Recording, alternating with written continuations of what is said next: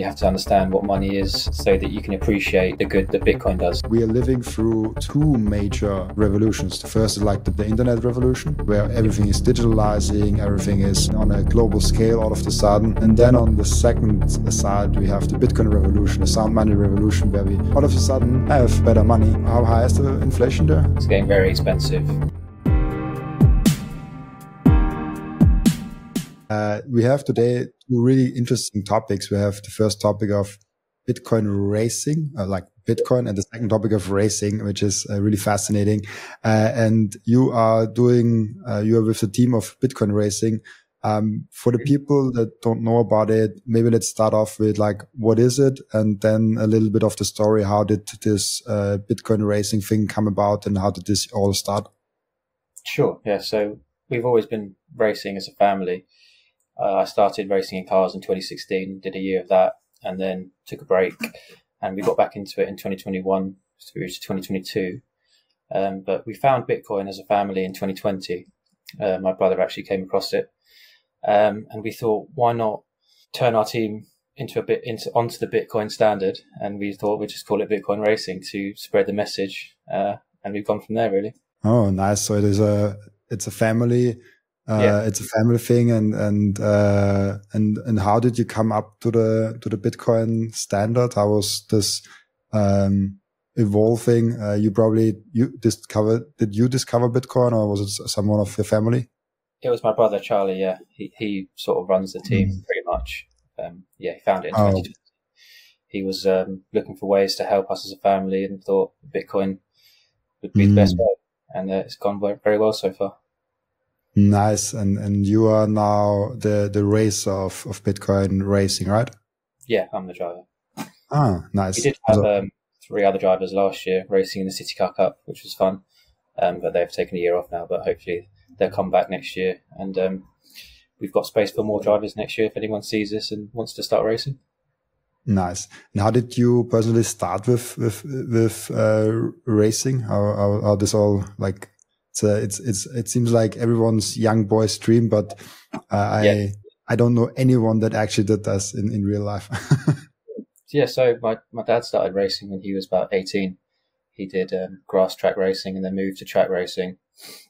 He did pretty well in that. And then when me and my brother was 10, I think, and I was about 8 years old, he got us both a go-kart, and we fell in love with it straight away. And you haven't really stopped since. So it's in the blood. Oh, nice. That's really cool that it's in the blood, and that you are doing that. And you have something coming up in this year. It's called the Mini Challenge, or like our JCV Mini Challenge. Yes, the JCW Mini Challenge. I'm racing in the Sports Series, which races all over the UK, and it's on TV. Okay, and how as I have no clue about racing, and I have no clue about this whole thing, how big is that, and how does this all divide up? Because I know from TV like Formula 1 and I think Formula E with the electric cars. I know there's probably Formula 2 and stuff like that. How does this all line up? So it's streamed on ITV4. It's part of the Toka package, which races alongside the touring cars, which is the biggest series in the UK, and I think about 3rd or 4th in the world. Last year, for example, there was 17 million TV viewers over the year, and about 400,000 spectators at the events. So it's pretty big. You can definitely get a brand out there. Really cool. It's like really cool. But you raced before, so let's get a little bit into that. What did change since you have Bitcoin now? Did you notice anything different, or is it pretty much the same? Well, we definitely get a lot more attention. Some people think, oh, it's great. Some people think, oh, it's a bit strange. But then some people ask, and we explain why we're doing it, and we try and teach them as much as we can in a short amount of time. And sometimes people actually get into it because of us, which is great. And that's the whole purpose. We're actually doing this because we want to spread the message to people that otherwise would not have seen it, and that's why we chose motorsport to do that.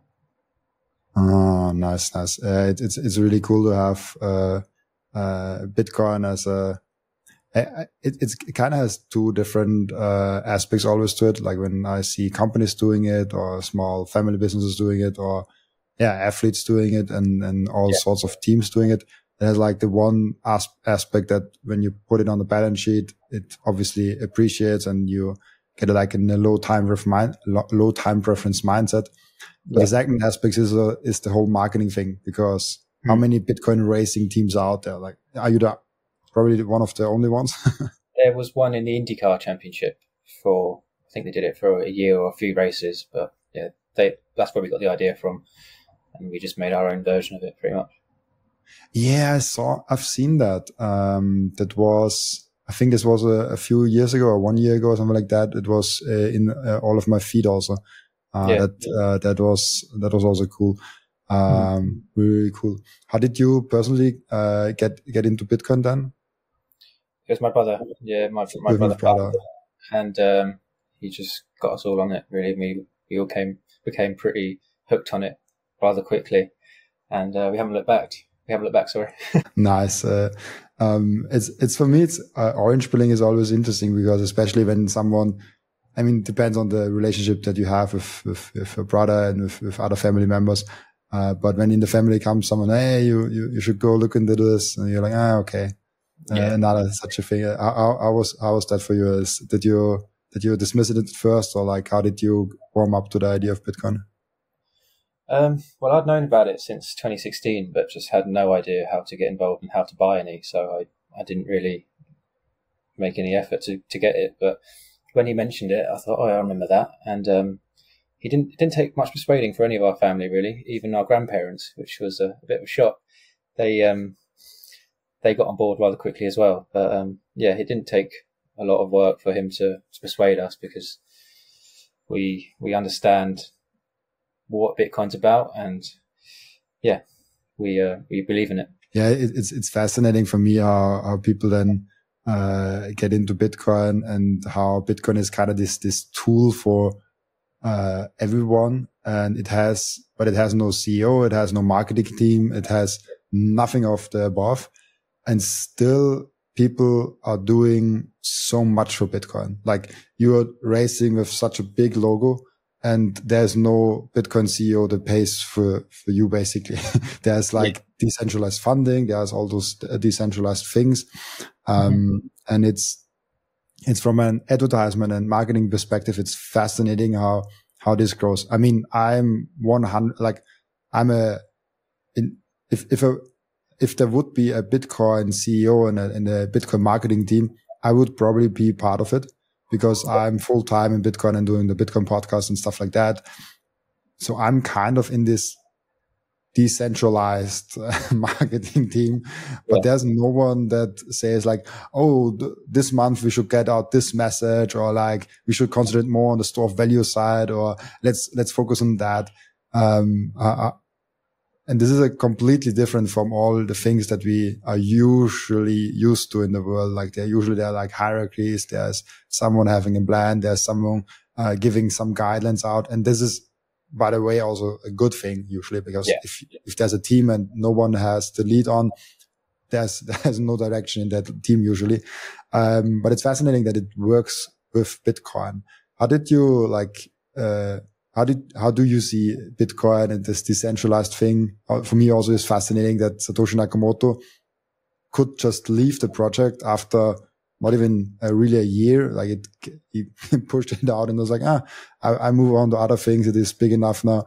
And then still it was this tiny thing. Tell us how do you look at Bitcoin? Well, I think Bitcoin's the future. I think it's accessible for everyone who has a phone pretty much. There's no intermediary. You don't need a bank to send any money or receive anything. It's very fast. Whereas sending money for a bank can take up to a few days or even a week. I just think it's what money should be. It's fair, and no one can turn it off. No one can, I just think it's sort of indestructible. If that's the right word to use. Yeah, it is it definitely is indestructible. But you are on a racetrack and in a challenge where you are the only Bitcoin team. So there are a lot of other players involved. Do they notice Bitcoin in any special way, or do they just look at that? You have a different sponsor. Yeah, well, I was actually quite shocked because the other teams, they don't really say anything or ask any questions really. They just get on with it. They think, oh, that's different, but it is what it is, and they don't really come and ask. But some of the fans do. Some of the fans are interested and ask. Like some people think, oh, are you sponsored by Bitcoin? And we say, no, we're just doing it for the good of Bitcoin from our own pockets. Yeah, that's a weird conversation, right? Because usually when you put something on your shirt, you're like, oh yeah, they sponsor you, and they're like, who's paying? Like, no, Bitcoin is not really paying us. No. But you attract Bitcoin companies, and with that, it's like indirectly paid from Bitcoin, even though Bitcoin has no payroll or something like that. Yeah, exactly. So it's a weird thing, weird concept also of that. One thing is also interesting. Bitcoiners are usually really on the low time preference side. Like they always want to take the right steps, don't stress, but like take the right steps. Did this mindset in your team shift with Bitcoin, or was it always like a little bit in that direction where the mindset of Bitcoin was in this low time preference?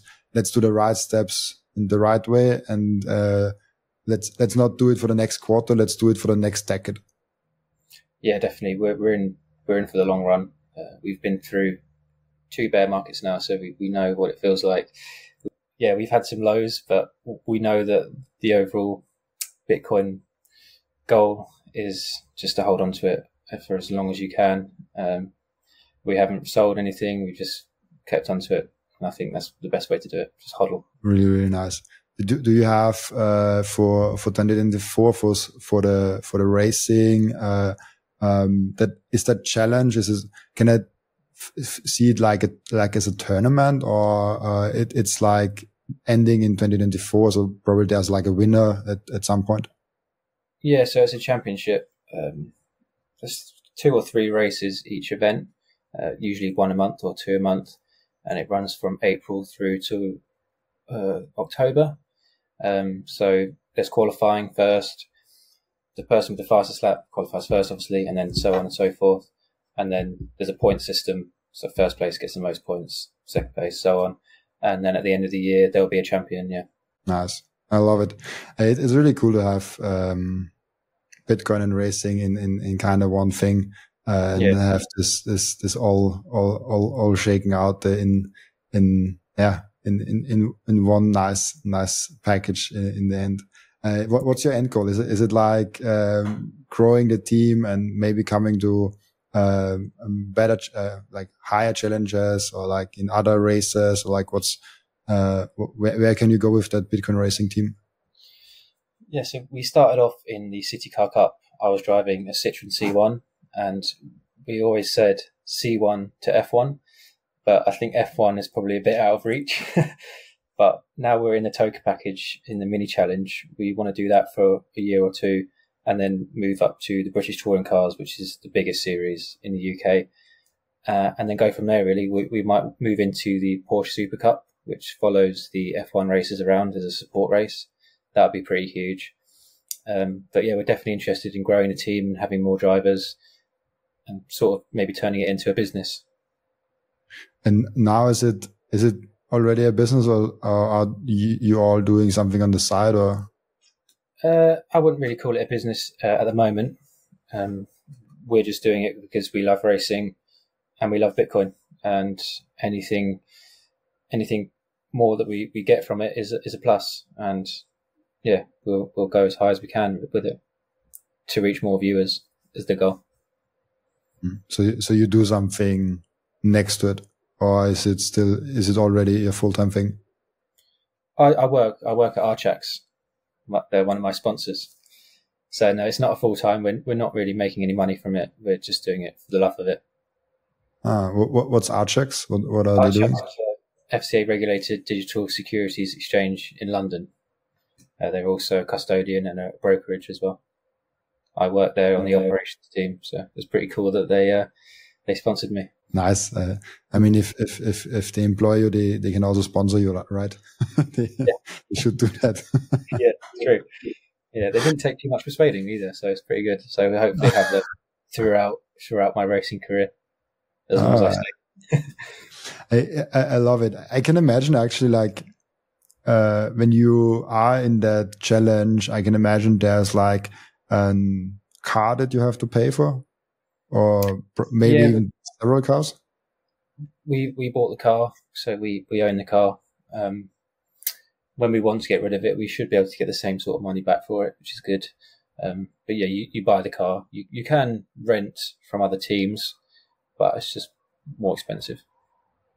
And then there's like probably a fee to get into the challenge.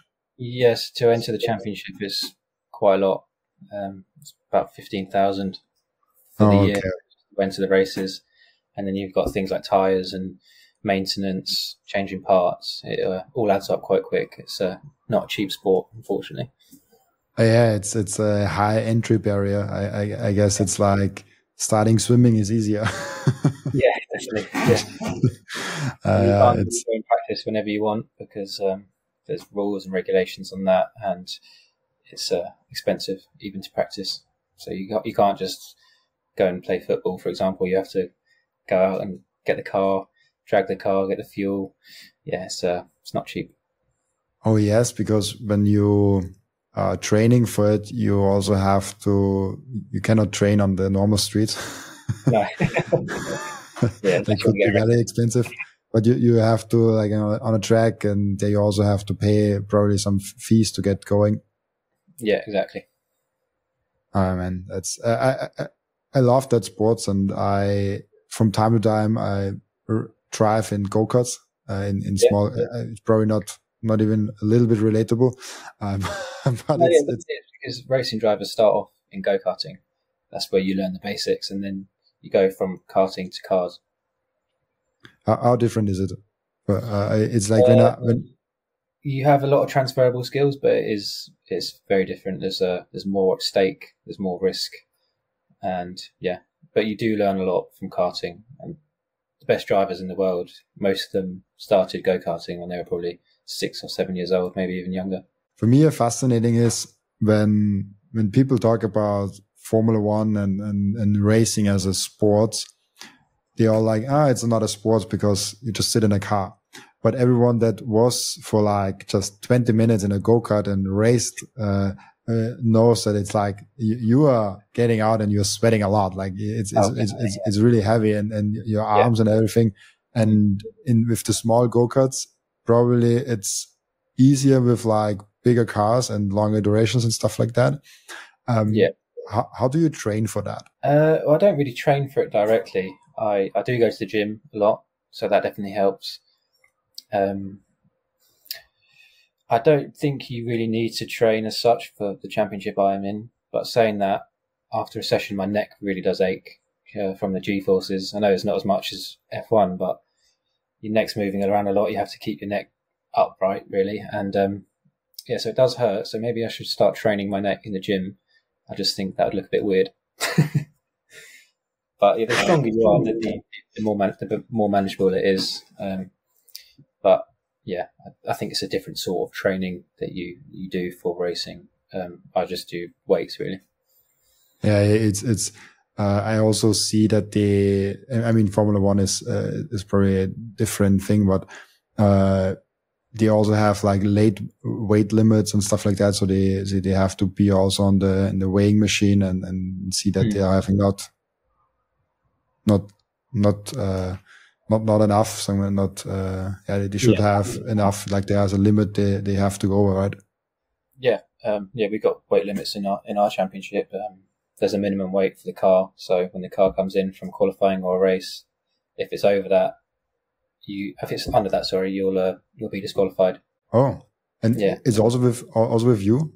Yeah, they're very strict on it. So if you're have not enough, then you're out. Yeah, so even if I was 1 kilo under the minimum, I'll be disqualified.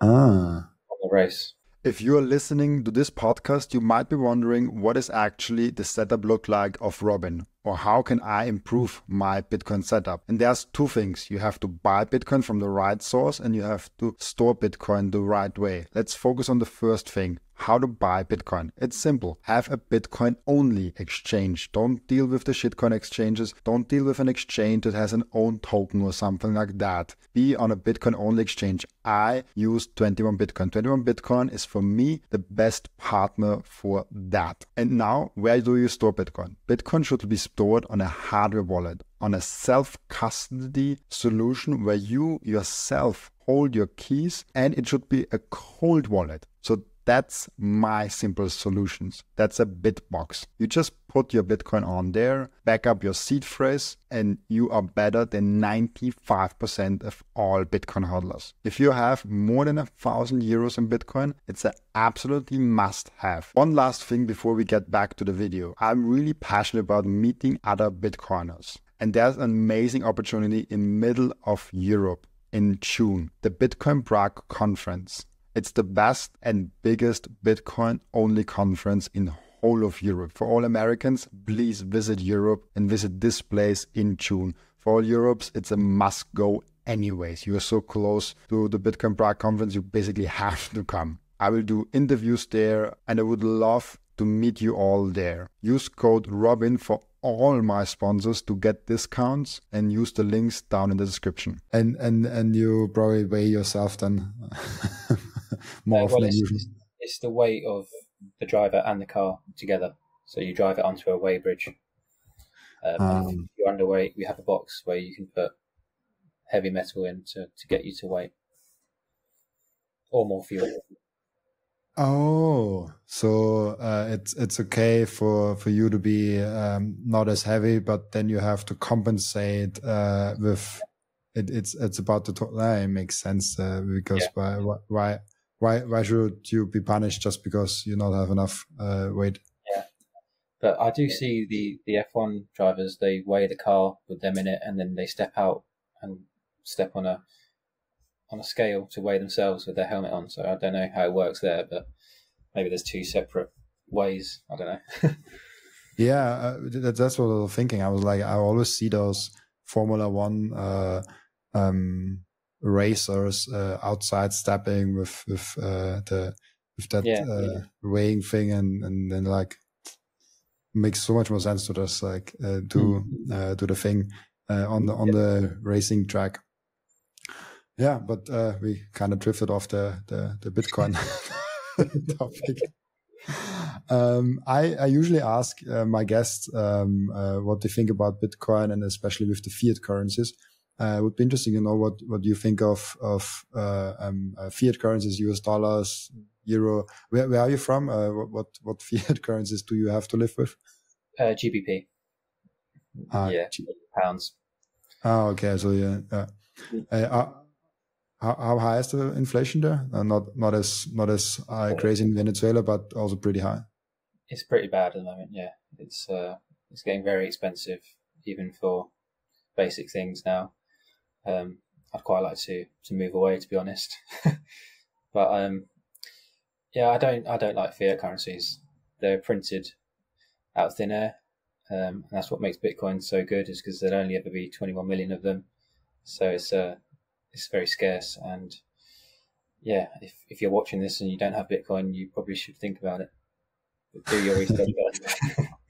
Yeah, 100%. This is, which is also for me fascinating to see that we Bitcoiners are like that, always that passionate about, and we kind of cannot stop orange pilling people. I tried it. Yeah. I'm way more defensive now because of the podcast, and I see that every one of my friends and families get to know about Bitcoin because of my social media things. So I'm a little bit more chilled now.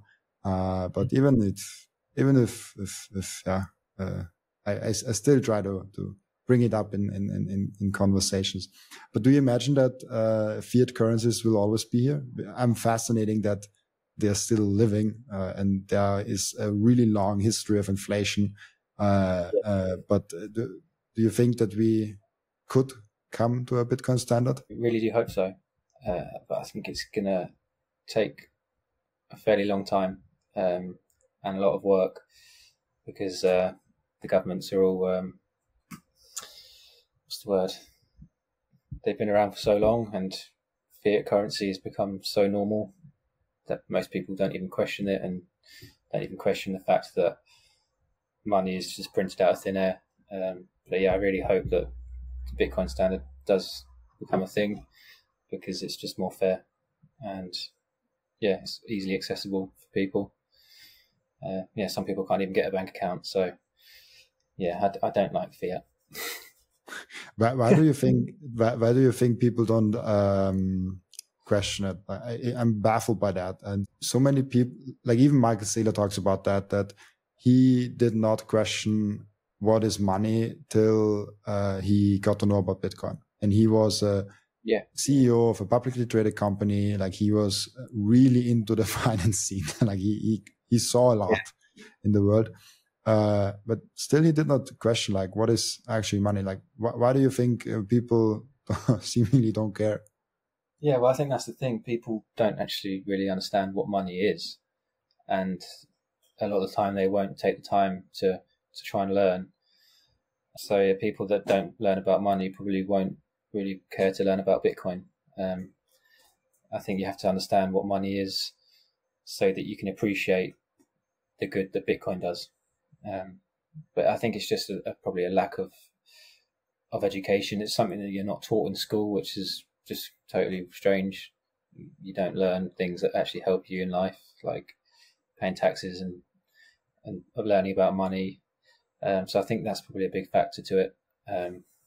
But more so just the fact that people don't take the time to study and get an understanding about it. Yeah. I'm guilty of that. I didn't really know what money was for a long time. But when I discovered Bitcoin, it made me want to get an understanding of how it actually works. For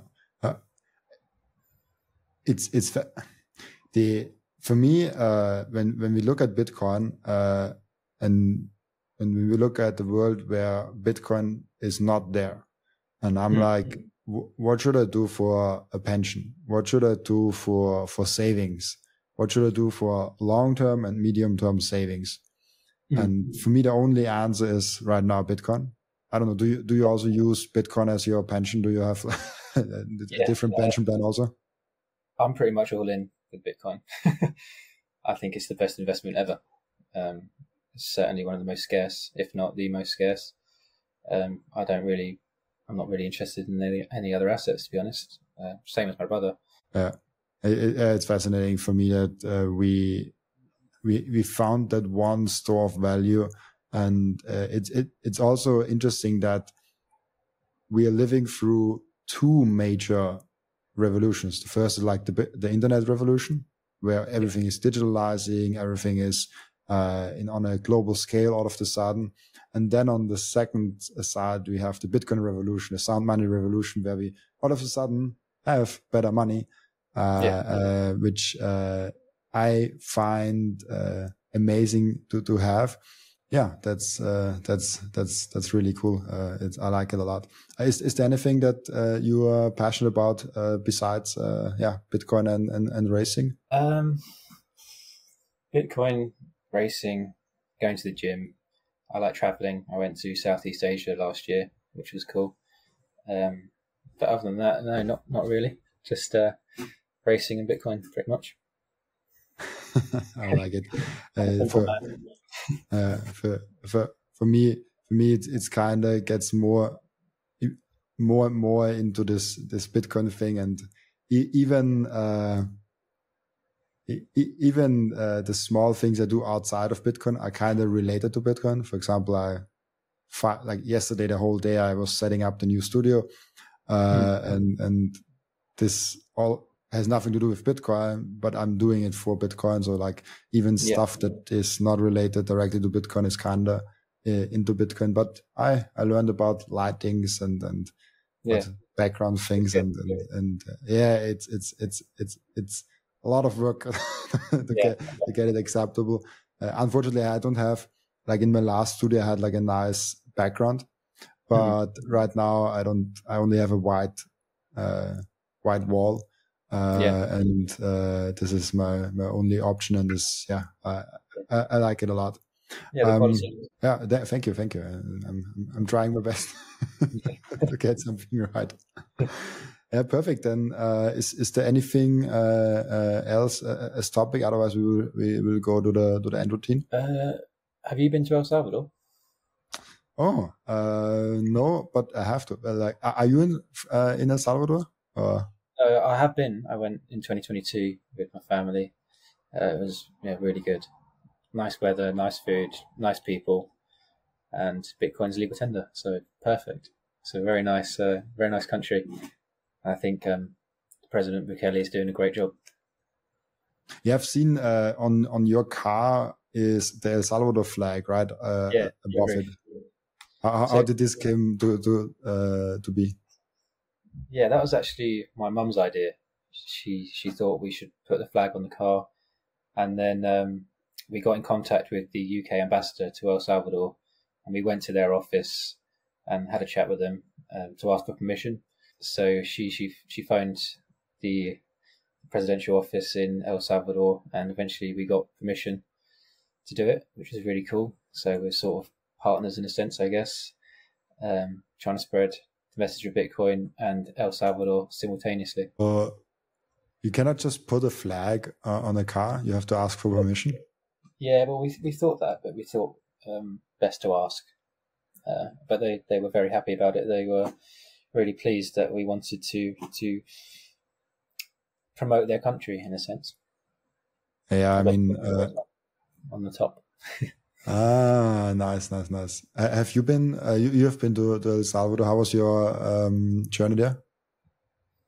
It was quite a long one. It was 8 hours to Canada, and then I think about 4 or 5 hours to El Salvador from Canada. But I really enjoyed it. The weather was very nice, friendly people, and yeah, it's just a whole different country to what it used to be. So it is like I had already, I don't know, 12 people or something like that from El Salvador, or people that went to El Salvador. So like they are living now there on my show, and I talk with them so much about El Salvador and what the mission is. And it's kind of like everyone agrees it's like a startup country.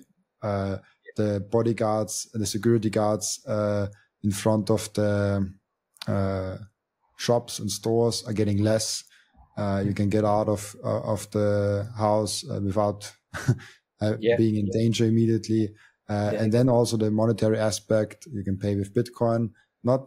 How was your experience? Did you pay stuff with Bitcoin? I heard it's still not really widespread, but it's like quite good. Yeah, it's quite good. A lot of restaurants accept it. A few places still don't, but I think with more time they'll start to. But on a whole, it's pretty well adopted, I think, from what I saw. I love it. Yeah, Bitcoin country. How do you think this whole thing plays out with all the countries? Because game theory, like when you're familiar with game theory of country level, it's like when one country starts to really aggressively adopt it, it's just a matter of time until someone else is also like, let's try it. Let's see how this works. And then there's another country, and the first countries obviously are the more smaller ones. But eventually a big one could fall and say like, let's make Bitcoin something. How do you see the game theory playing out? Well, I hope more countries adopt it. I think there's no denying that it's worked well for El Salvador. I think Argentina adopt it? I don't know. Argentina is interesting because Javier Milei, the president, gets kind of celebrated for being a Bitcoin president, but he's not really a Bitcoiner. But he is a really big proponent of Austrian economics and letting the free market decide. So he just wants to destroy the central bank of Argentina and let all currencies, US dollar, other cryptocurrencies, Bitcoin, freely spread throughout the country. and let the market decide who the winner is. This is what I got from Javier Milei. Even though I was never in Argentina, I did not listen to like 20, 30, 50 hours of his interviews. I just listened to a little bit of it. But that's kind of the vibe that I get from him. Yeah, it's good. I hope more countries do it, because it's definitely worked for El Salvador. Yeah, why not explore new options? And I am a big believer in every country. I'm a big believer that Bitcoin in a free market will always win. Like if you compare anything with Bitcoin in a free market, Bitcoin will be so by far the winner that it will be so obvious that other countries don't even start with the free market, then they just start with Bitcoin. So that will be really interesting how this all shakes out and plays out. It's for me in Austria, people don't really realize it. It's also in America in the elections. It's already a topic here, less in the European Union. If in the elections it's not a topic. Did you heard it from politicians from you that they like talked about Bitcoin, or is it also a non-topic? I think generally Bitcoin in the media is looked at quite negatively, especially looking at El Salvador. When we went through the bear market, a lot of media from America towards El Salvador was very negative, saying, "Oh, he's messed up here, etc." But now that they're up on their investment, there's no news from America. They're not mentioning it, which I think is unfair. But it just shows what the media are about. They're focusing mainly on the negative stuff. But in the UK, I don't really know how Bitcoin is perceived from politicians. I think the stuff I have seen is usually negative. But yeah, I think that's going to change within the coming years. You guys are no longer in the European Union, which is also interesting because this debate is now a little bit coming up because I think next week on Sunday. So when this comes out, it's kind of around the time when the elections are in the European Union, also in Austria. What do you think? I mean, this has nothing to do with Bitcoin, but do you think it's a good idea that they went out of the European Union, or are you like you want back in? What's your personal thing? To be honest with you, I don't really have much of an opinion on it. I don't really know enough about politics, and I haven't really taken the time to look into it because it sort of will make no difference to me. What happens, what happens, I guess. But yeah, I haven't really taken too much of an interest in it. I just, I don't know. I don't really know. Yeah, just Bitcoin. I love that approach. I was really involved in politics, and that's why it comes up a little bit more because, but since 2.5 years, something like that, I'm not really involved in any politicians' things. I still vote. This vote was the one vote where I'm like, does it really make sense to vote? Like, does it matter? But I still voted. But that's also something that when you say, you did not notice a big difference, this also says a lot about the Brexit. And will be interesting how this goes. I feel like the European Union does not really understand Bitcoin, and it bothers me, and it's so sad to see that we could go because we lost the internet. We could at least go go on the horse a little bit earlier on the Bitcoin cycle, but America is a little bit further ahead, and El Salvador and other countries are even further ahead. Yeah. Then perfect. Then let's come to our end routine, where the previous guest is asking something for the next guest, and the question from the previous guest for you is, what does Bitcoin mindset mean to you? That's a great question. Bitcoin mindset. For me personally, it's just I'm kind of treating it as my pension, like you said earlier. I think as long as I have Bitcoin, I'm happy. I'm going to stack as much as I can for as long as I can. And yeah, I think with Bitcoin, the future's bright. Really cool. Where can people find more out about you and about Bitcoin racing? Where can people ask you questions? Yeah, you can find us on Twitter at Bitcoin Racing. We have a website as well. If you want to have any discussions, you're more than welcome to send us a message. We'll be happy to hear from you. And yeah. Perfect. Then thank you, Chris, for being on. And for everyone watching, I'll be back tomorrow with another episode. Bye bye.